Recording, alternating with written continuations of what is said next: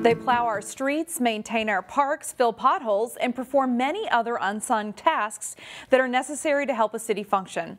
But as a whole, public works departments are having trouble finding people who want to explore careers in that field. As Delane Cleveland reports, there's an effort underway to reverse that trend.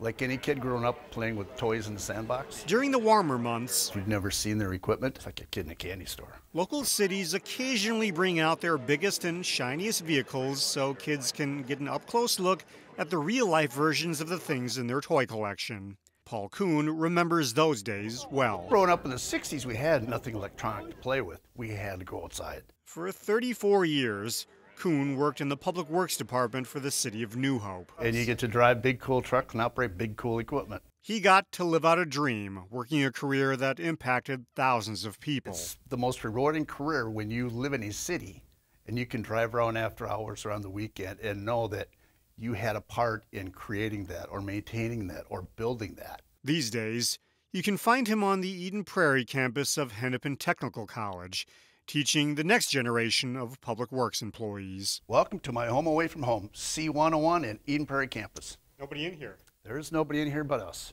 Or at least he'd like to teach the next generation. Not enough students signed up for the class this semester, so the class didn't happen. There's a lack of awareness. APWA, the American Public Works Association, on a national level, they don't do a very good job promoting public works.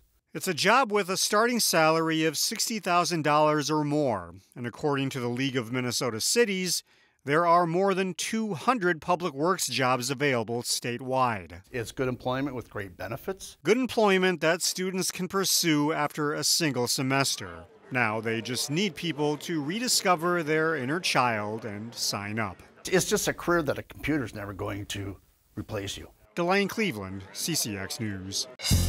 Find more local news stories at ccxmedia.org and follow us on social media.